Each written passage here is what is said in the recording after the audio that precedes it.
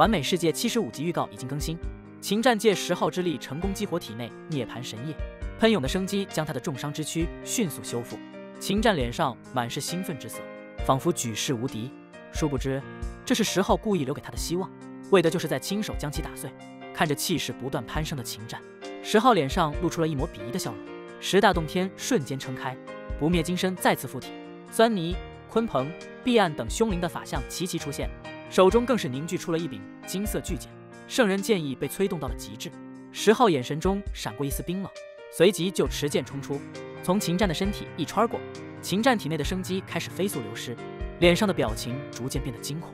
他立马结出一道法印，想要阻止那不断流失的生机。可石昊并没有给他机会，再次一拳猛砸地面，无尽法能将秦湛彻底包裹住，不断灼烧其体内的神液。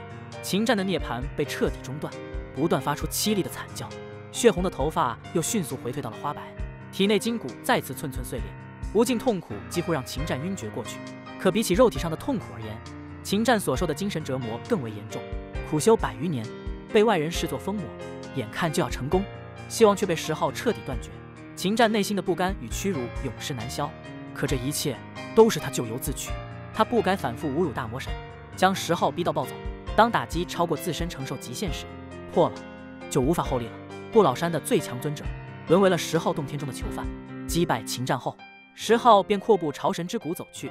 他已经感应到了父母所在的方向，但秦昊却再次拦在了石昊身前。他依旧认为石昊是入侵不老山的外敌，他有义务保护神之谷不受外敌入侵。可在战意未消的石昊面前，秦昊的攻击犹如螳臂当车，被石昊轻松震退。就在此时，一道祥和的声音突然响彻山谷：“此乃族中神土，怎能在此动刀兵？”石昊脸上不由微变，他感受到了一股神明的气息。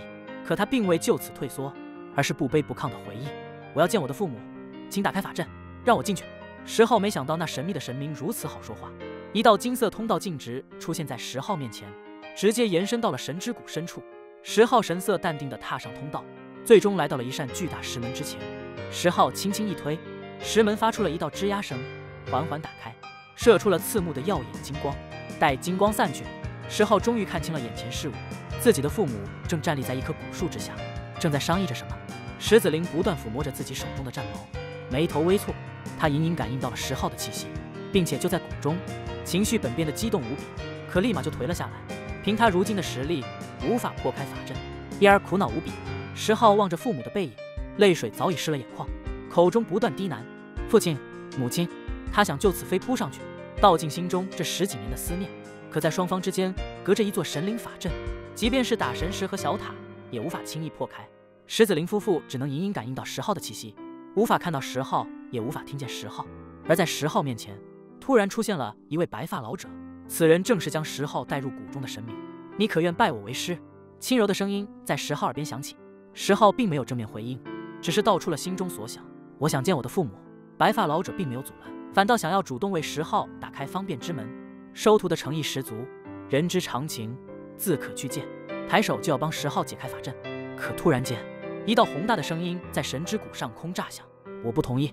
不老山老祖栖居的青铜古殿内，一位老者突然腾身站起，双眸之中跳动着神圣的火焰。他推门而出，瞬间便来到了神之谷上空。白发老者看着石昊，摇头轻叹：“看来今天带不走你了。”可他手中却突然飞出一张黄金图，径直卷向石昊，显然是要强行将石昊带走。父母就在眼前，石昊又岂会跟随外人而去？一个闪身，迅速躲开。无论怎样，你带不走他。不老山老祖的声音再次炸响，一个巨大的青铜罩从天而降，将白发老者扣在其中，将他与外界彻底隔绝。石昊身上的压力骤减，他这才知道，那位要收他为徒的白发老者只是一道投影，曾经也是不老山的最强天骄，只不过早已踏入上界。